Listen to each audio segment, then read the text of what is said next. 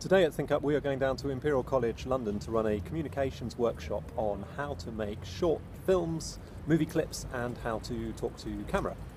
The attendees at the workshop will be a gang of engineering students and engineering professionals who all want to enhance the way they communicate about engineering.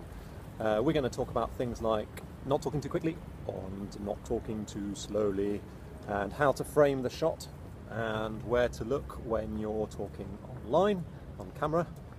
We'll also talk about things like storytelling and how to run a Q&A session. The aim is that by the end of it we'll have a gang of people who are confident enough to make their own little clip about engineering, which they'll upload to our Think Up Facebook page, and there will be a prize for the best film, so stay tuned.